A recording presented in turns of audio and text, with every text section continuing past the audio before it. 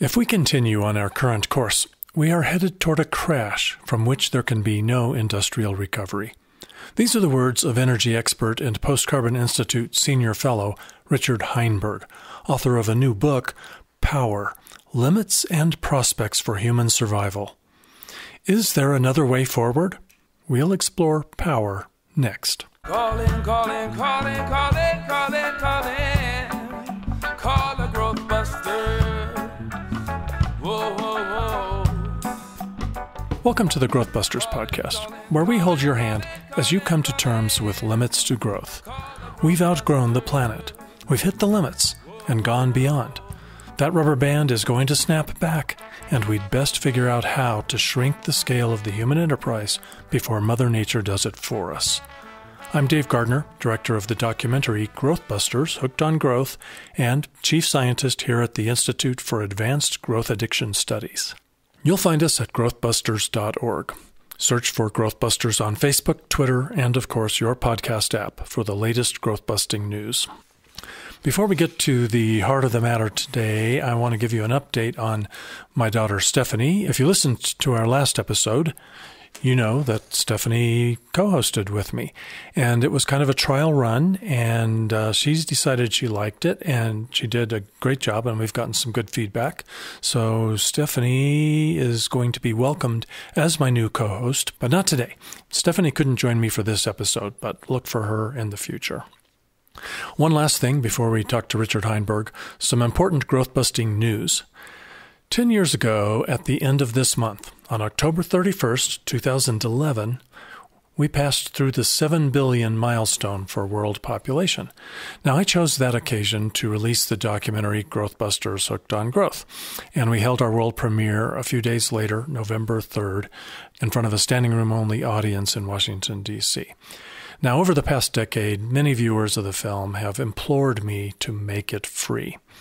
I've resisted up to this point, but the 10th anniversary, well, that seems like the right time. But that means we'll be giving up revenue from screening fees and sales and rentals of the film. So, during the month of October, will you please help me raise a very modest $10,000 to help, just to help, cover the cost of continuing Growth Busters initiatives. I'm talking about initiatives like paying for some YouTube ads to increase views of the film, doing some other outreach to attract viewers, producing this podcast, creating and delivering presentations at conferences, on college campuses, and to church and other groups, making guest appearances on news programs, talk radio, podcasts, TV programs, and documentaries, producing some new short films for YouTube, producing an occasional Conversation Earth radio/podcast special. And finally, I can't believe I've gone 10 years and haven't done this already. Shame on me. Finally, I'm going to create a music video for the fantastic Growth Busters theme. That's the music that you heard at the beginning of this podcast, and you'll hear a little more of it at the end. But few people have ever gotten to hear the whole thing, and it's really well done. The lyrics are great, and so I'm going to finally put together that music video. All these things take money. So help me out. See the show notes for the link to the crowdfunding campaign, or write it down or open a browser window right now if you prefer.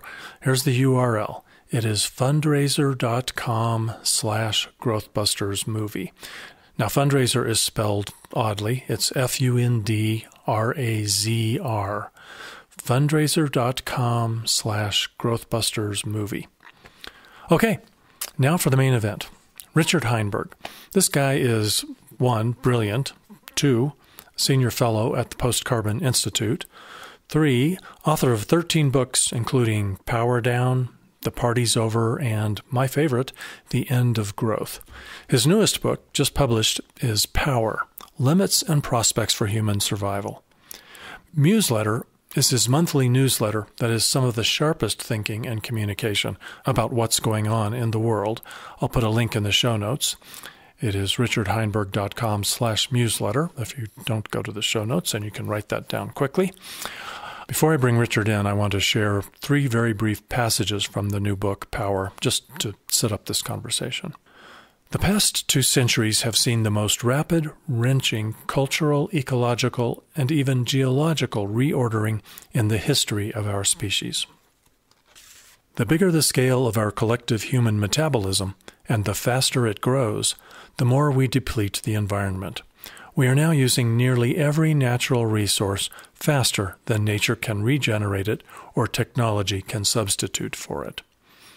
And the impacts from having accumulated too much power are now legion, including climate change, the proliferation of highly lethal weapons, pollution, habitat destruction, propaganda, extreme inequality, population growth, and resource depletion. Now back to me. Is there a way through these challenges to a more beautiful existence on our home planet? Let's find out. Richard Heinberg, it's been a while since we talked. It's really great to be with you again. And first, let me just say thank you for all you have done and all you continue to do for our planet. Oh, well, thank you. That's very kind, Dave. And thank you for what you're doing. Well, you're welcome. And thanks for saying so. Yeah, well, thanks for hosting this podcast, and thanks for inviting me on. Well, it's you are not to be missed. It's important to have your presence as often as possible. This isn't the first book you've written, Power, that we're talking about today. Is this just one more book by Richard Heinberg, or do you see it as something bigger? Oh, this book is something special. I've been working on it for several years, and I think it's kind of the culmination of all of my efforts as a researcher and writer going back decades. It brings everything together, and in a way that I think clarifies our human predicament in the 21st century in a way that I haven't seen done elsewhere. Well, that's fair to say. And, you don't just start 200 years ago, that's for sure. It's a pretty darn comprehensive history of certain aspects of human civilization, that's for sure. In fact, it just blew my mind. So I wanted to ask you, roughly, how many books and how many scientific papers would you say you read and synthesized in order to write this book? Was it a gazillion or 2 gazillion? It was about 9 fantastigillion, 3 billion, jillion, centrifugillion, and 16. So something like 100 million to the power of 10. Yeah, right. No, seriously. This was an intellectual journey of a lifetime. I've been interested in all of the subjects that relate to this book for a long time. Anthropology, evolutionary biology, human history, economics, energy, politics, all of those things. But I realized I was pretty stale on some of them. So what I did was to go out and search for the latest, best thinking in each of those fields. And that entailed, buying literally scores of books and scouring the internet for research papers and so on.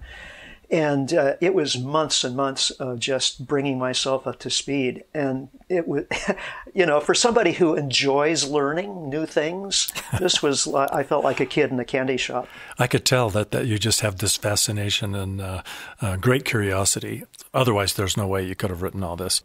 History's always been a tough subject for me, and it goes way back to boring history teachers in high school.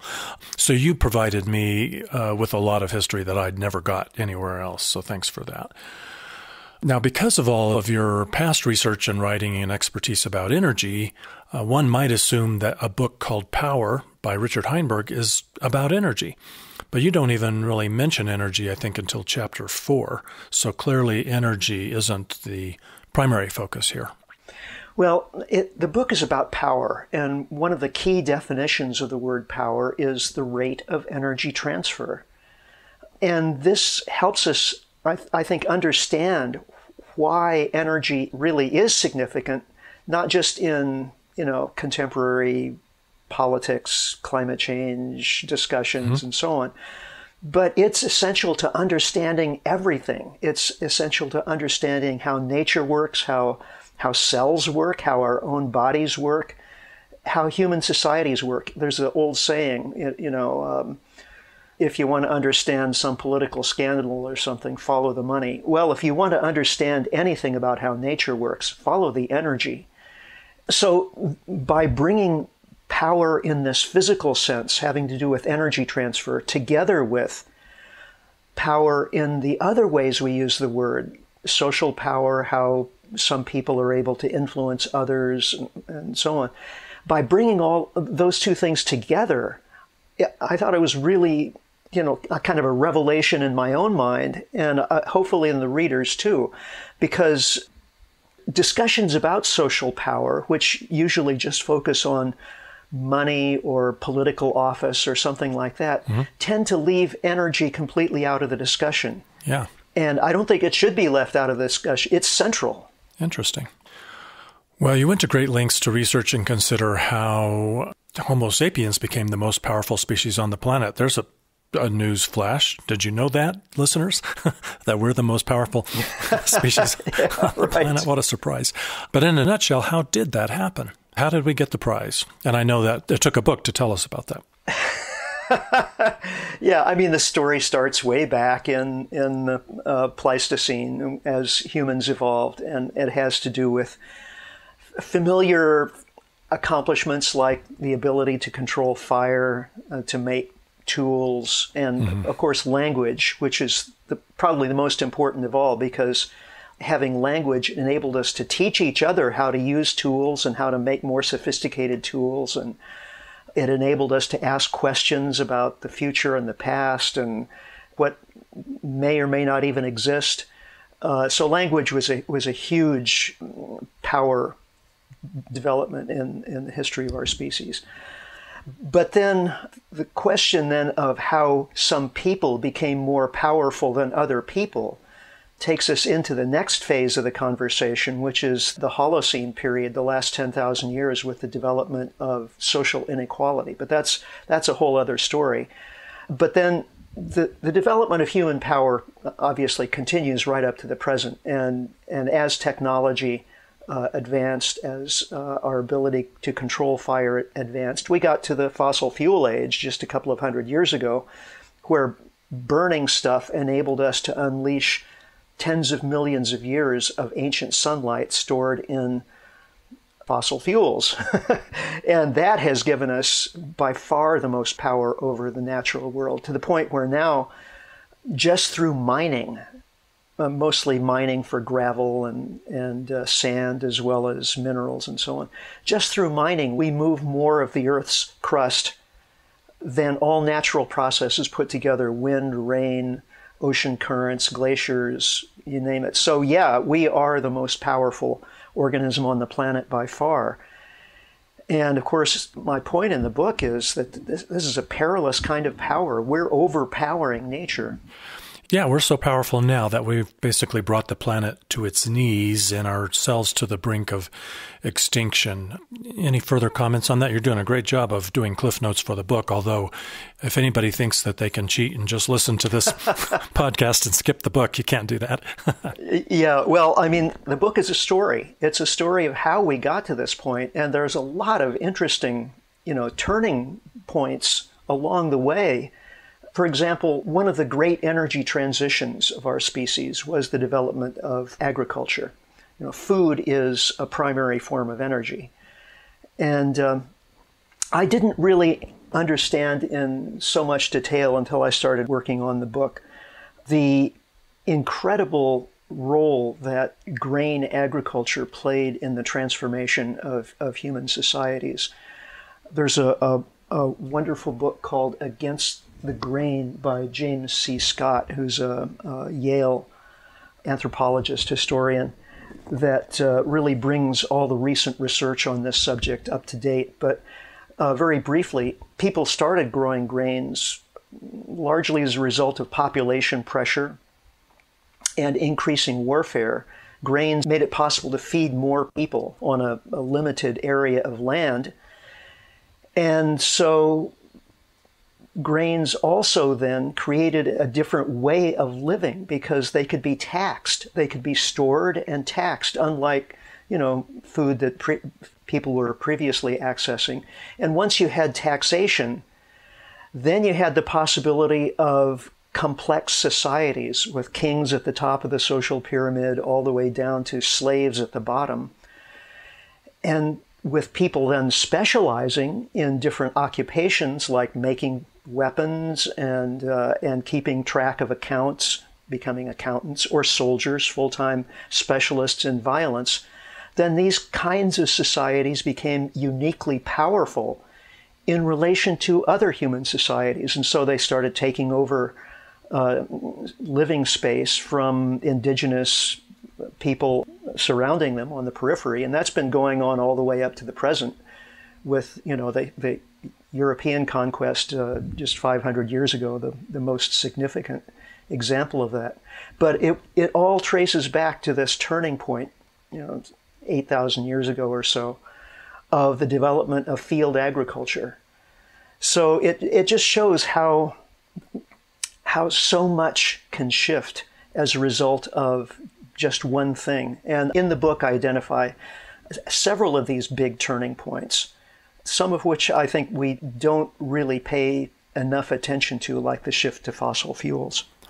Yeah, because I got the impression from the book that if we were to just turn the clock back 8,000 years and take a different direction, we probably would have ended up somewhere in the same boat, I bet.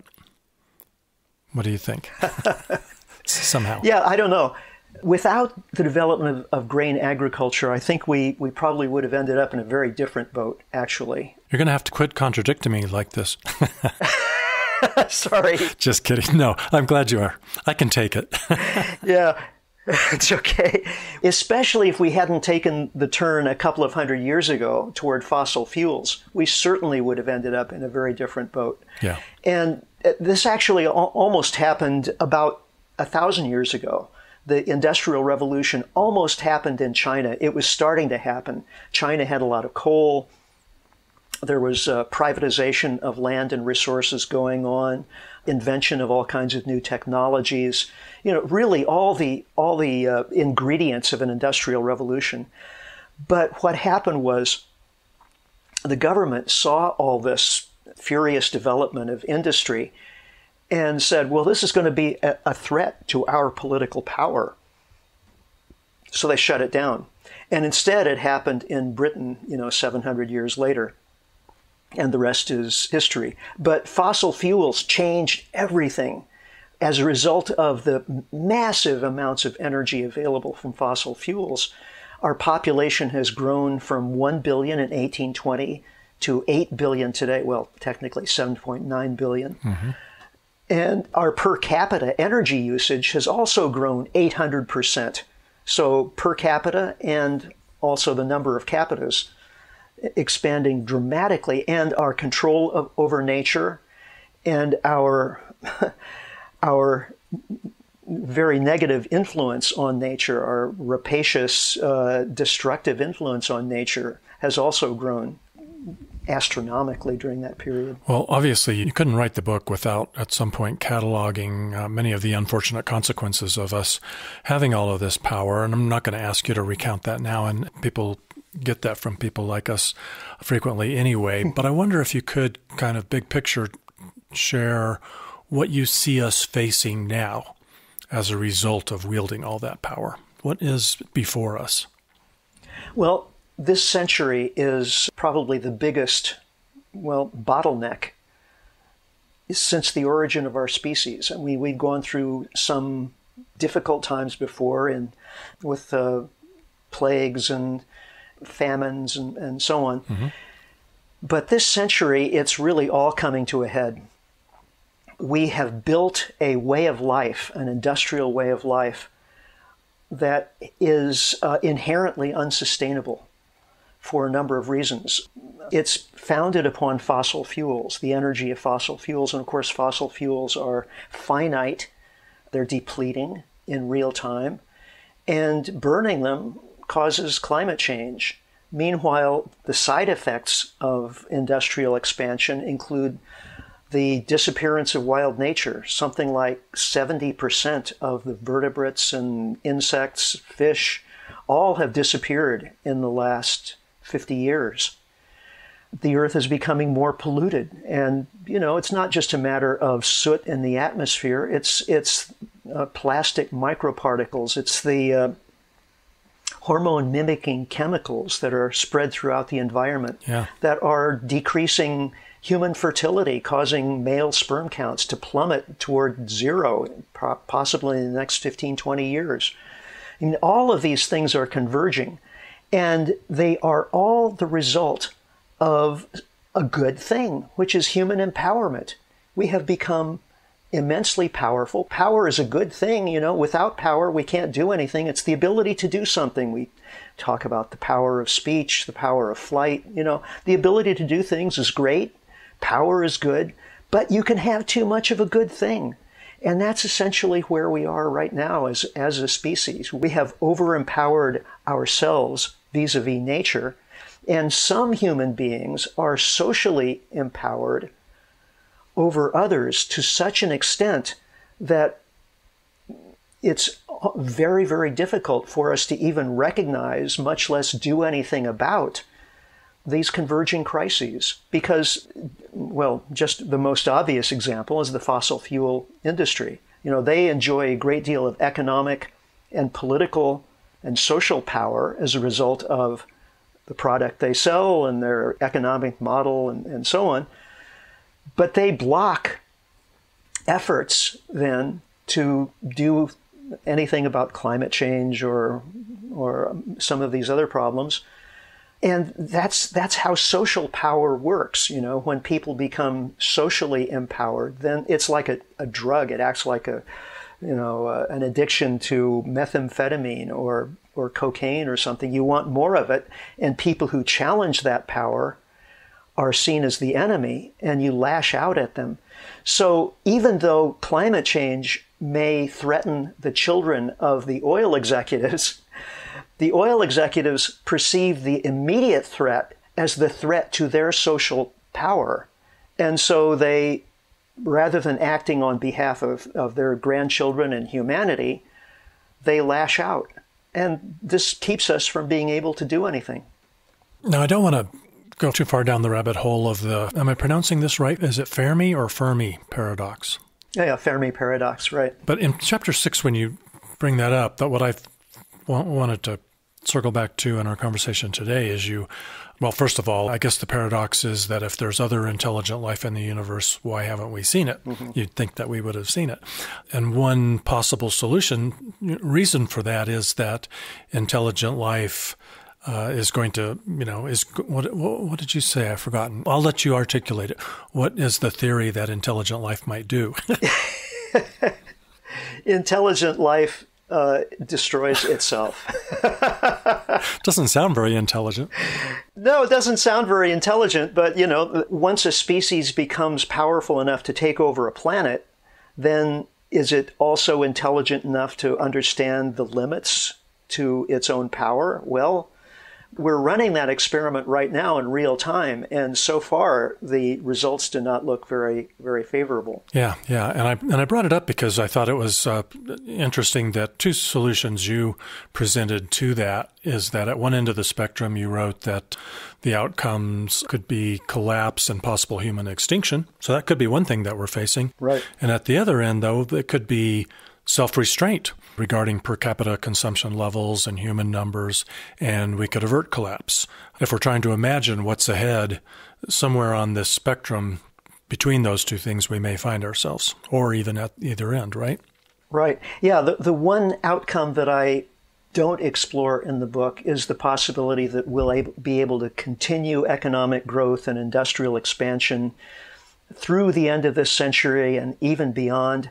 I just don't see that as a likely outcome. I don't think we have enough resources. I don't think there would be enough of nature left to support people in that kind of situation. So that's not a possibility I explore. But you're right. The two boundaries, if you will, for possible futures are human extinction on one end, and sufficient human self-restraint on the other. And this is a big theme in the book. Can we restrain our own power? Yeah. And there are a lot of people out there who take a cynical attitude and say, no, people never restrain their own power. It never happens. It's impossible. Nature itself works by, the red in tooth and claw survival of the fittest. So power self-limitation is just it's just an illusion. Well, I confront that head on in the book and show that in fact power self-restraint exists throughout nature. It's even in our own bodies in the form of homeostasis. It's a continual moment-by-moment power balancing act. In ecosystems, there are predator-prey balances that are maintained all the time. And within human societies, we've found ways, going all the way back to hunter-gatherer times, ways to prevent the bullies from arising and taking over, ways to share resources, ways to conserve nature's bounty rather than over-harvesting, all the way up to the present. You know, when you look at climate negotiations and nuclear weapons treaties and so on, what we're trying to do is limit power in various ways. But then the question is, if we can do that, then why are we in this mess? And again, I think it mostly goes back to fossil fuels, because fossil fuels gave us so much power so fast as a species that we developed this idea that the sky's the limit, that in fact there are no limits, that if we trash this planet, well, we'll just get in spaceships and go off to another planet and use the resources there. I mean, that's our mythology as a species today is basically Star Trek, you know. And I watched Star Trek when I was a kid. I enjoy it. It's a great science fiction fantasy, but it's not reality. Reality is we live on this planet. If we trash it, we have no place else to go, realistically. There are limits, and we have to learn to live within those limits. But again, you know, fossil fuels, it created not just the mythology, but the institutions to demand continual growth. The whole idea of consumerism and economic growth as more or less I don't know what you'd call it. For economists, it's like an article of faith that the economy always has to grow. There's never a challenge to that idea. Oh, yeah, among ecological economists, of course, that discussion's been going on for a long time. But they're not serious economists. You don't read about them on the cover of the Wall Street Journal. Yeah. No, it's all about growth. Got to have more growth. That's the holy grail. Yeah. Yeah. And it's driving us off the cliff. Yeah, it sure is. But you seem to... You even give me reason to be a little bit optimistic. And I wouldn't say that you, correct me if I'm wrong, but I think it's fair to say that you don't, you go out of your way not to really make a prediction. I don't think you believe that you know where we're really headed, which way we're going to go.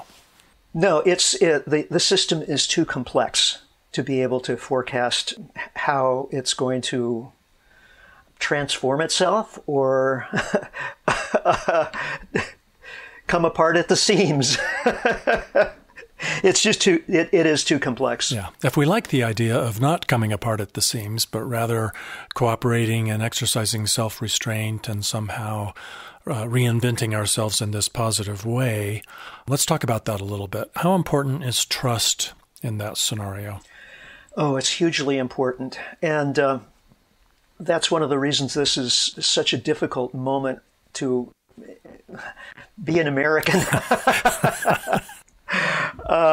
Because my country is experiencing a meltdown of trust, essentially. I mean, that's we talk about political polarization, but how that manifests itself is an evaporation of social trust, the trust that our friends and neighbors and governments and healthcare workers and so on are all, working together with essentially our best interest at heart. And we can work together. We can discuss things. We can come to agreements. We can solve problems and so on.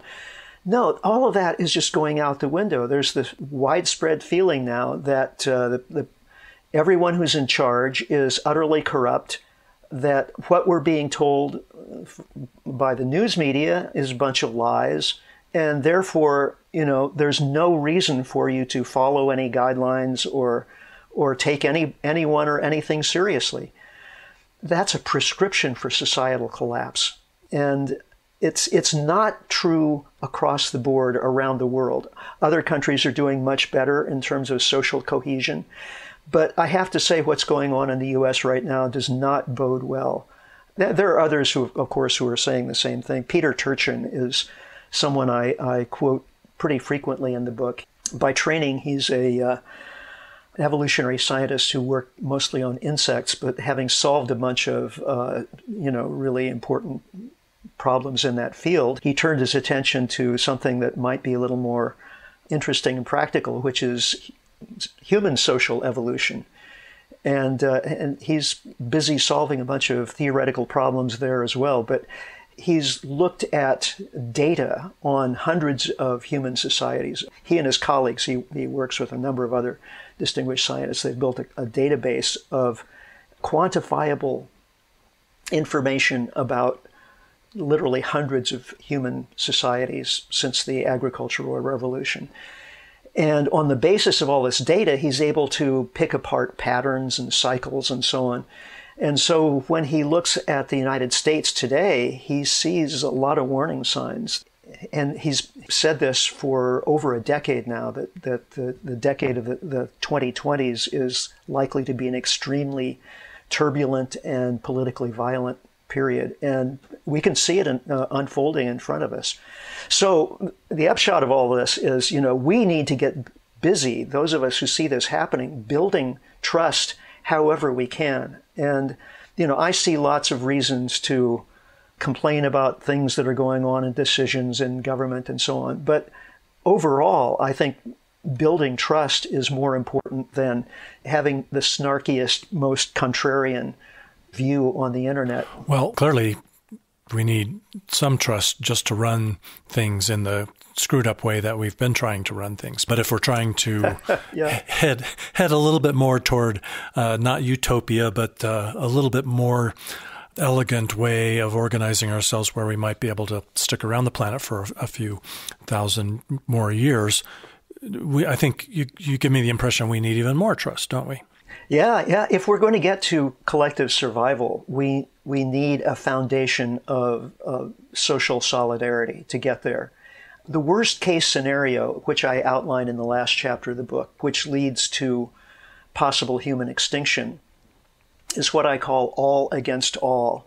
It's where trust completely vanishes, and as bad things happen, we just blame each other for them. And we gain whatever sense of satisfaction we can from seeing the other side or our neighbors or whoever get their comeuppance. And I have to say, that's a vanishingly little satisfaction in the context of a planet that is being ravaged and a species that's driving itself toward extinction. Well, as I read about your worst case scenario, I found myself thinking, holy moly, we're kind of living that in some respect. Right now it's just in a few places, but do you find yourself thinking that the election of Bolsonaro in Brazil and Trump in the United States are not just maybe potential causes of collapse, but that they're symptoms that we're in the early stages of collapse? Yeah, absolutely. And, there are all sorts of symptoms you can see all around. I try to look for hopeful signs as well. And certainly there are some. There's lots of people out in the streets all over the planet, Europe, other countries, maybe a little less so here in the U.S., who are, calling for action on climate change, for example, or action with regard to economic and social inequality. All of these things are really important. What I think would really help would be to get beyond the silos. Because right now, people who are interested in a particular environmental issue or a particular social issue or whatever tend to campaign just on that issue. And we build our nonprofit organizations around issues, and then foundations, which provide the funding for nonprofit organizations, they're interested in particular issues. And so this creates this siloed effect where, nonprofits are competing with each other for limited funding from foundations, and that makes them even more siloed. And the result is we're not really cooperating very much, or even understanding each other very well when we talk about these various issues. That's one of the things I try to do in the book, is show how all of these things are connected, so that there's more of a sense of, joining together, understanding each other and cooperating. The best case scenario is one which I call in the book the emergence of an anti-collapse coalition.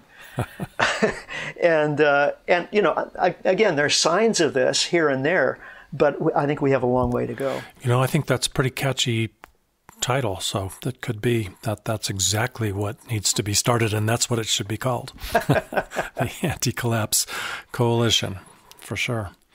And that's one of the things that made me feel like you are a hardcore realist, but you find some reasons for us to believe that it's not over till it's over. That there is a path before us that could be beautiful eventually.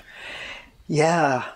Thank you for using that word, because I talk about beauty quite a lot in the book. Yeah. One of the pieces of research that really caught my attention was from evolutionary biologist Richard Prum, who wrote a wonderful book a couple of years ago called The Evolution of Beauty, building on the work of Darwin's second book on sexual selection, which the problem Darwin was trying to understand was the peacock's tail. It's a huge investment for the peacock to grow this big, beautiful tail. But from an evolutionary standpoint, it's not of much survival value. It makes the peacock much more obvious to predators. It's this wieldy thing it has to carry around with it. So what's the deal? Well, of course, it helps the male peacock find or persuade a mate, to get it on. And nature is full of that kind of deliberate production of beauty for the purpose of sexual selection. Flowering plants, birds, mammals, it's all through nature. And in fact, we look at nature and we think, well, gee, that's really pretty. But in fact, nature is doing this deliberately. Nature is putting an enormous amount of resources into making itself as beautiful as it possibly can be. And we humans invest a lot of effort into aesthetic endeavors as well: music and art, architecture, dance, poetry, jokes, on and on and on.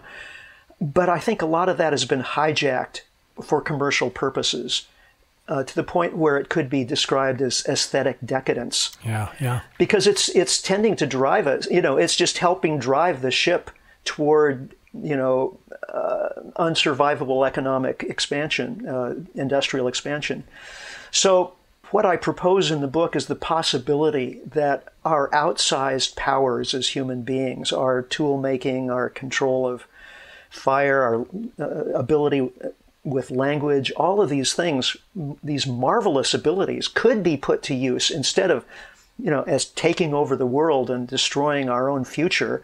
We could put these to use in making the world an even more beautiful place than it already is through the deliberate production of beauty. And traditional cultures did this. They invested a lot of effort in the production of beauty and in the deliberate destruction of surplus that might otherwise be reinvested in activities that would, create ecological imbalance.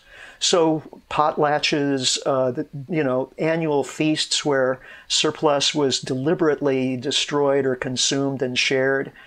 These are the traditional human ways of keeping things in balance. But of course, in the modern world, if we have surplus, we reinvest it so as to create even more growth, more jobs, more tax revenues, more returns on investment, more profits for business, and so on. And to modern economists, this is all the way things should be. But from a long-term perspective, an ecological perspective, and even an anthropological perspective, this is perverse activity, and it's getting us into very, very deep trouble. Well, thanks for that. Final question, Richard. I'm sure that you're hoping that this book might have some impact. So what's your vision? Is your vision that it gets passed around at the American Enterprise Institute and the U.S. Chamber of Commerce and Rupert Murdoch reads it? Who needs to read it? How is it going to make a difference? Yeah, it's my effort to shift the conversation. Because right now, the conversation is largely dominated by techno-optimists who are saying, yeah, we got these problems with social inequality and climate change and species and so on. Sure. But the way to solve it is with more economic growth. So we have more surplus, so we can, throw a few more dollars at wind turbines and solar panels. The way we solve it is with more economic growth, so the economic pie gets bigger. So even if we do have a few rich people who have these huge slices of the pie, then even the poorest people will have a little bit bigger slices than they have right now. But, I'm calling bullshit on that. I'm saying, look, the only way we're going to solve these problems is to confront power per se, to reduce our human power over the natural world, leave space for other species, reduce our energy usage, reduce our population, and then reduce social inequality through reducing the social power of the people who have the most.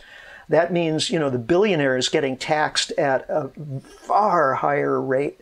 It means redistribution of resources so that the rich countries are less rich vis-a-vis the poorest countries. If we don't do that, then the worst case scenario is where we're headed at an ever-accelerating rate. Too true. Richard, thanks for doing this, for writing this book, and for, as always, articulating the important points about these issues so well. Well, thank you, Dave. And let's bust that growth. All right. Well, I appreciate you doing your part. If Richard Heinberg is right, and I have no reason to doubt him, taking the desirable path forward will be extremely challenging. The odds are stacked against us based on what I'm seeing. Here are 3 very brief passages from the book, once again. Some may not want them to be true, but I don't think anyone who's familiar with limits to growth and overshoot would argue with them. Averting collapse would require all 3 strategies: managed population decline through fewer births, reduction in per capita consumption of energy and materials, and a thorough efficiency overhaul of just about everything we do. We must all aim for a relatively simple life that's attainable by everyone and that's able to be sustained without harming ecosystems. And we could learn to focus our attention on beauty and happiness rather than acquisition of material wealth. We could excel in self-control rather than seeking to further control nature and other people. All right, that's it. Check the show notes for links to the book, Richard Heinberg's newsletter, and especially the link to the crowdfunding project to make the Growthbusters documentary free. Fundraiser.com/GrowthbustersMovie. That's FUNDRAZR. Please visit the site, pitch in, and encourage people in your network to join you, and do it before the end of October 2021. Thanks for listening. Some may dream to pave mountains and streams, but not me. I'm a growth buster. Some they just want more, but don't know what it's for, but not me. I'm a growth buster. Don't want a solution at the cost of pollution. They think bigger is better at the cost of the weather, but no, not us. We are the growth busters. Calling, calling, calling, calling, calling, calling. Call the growth busters. Whoa.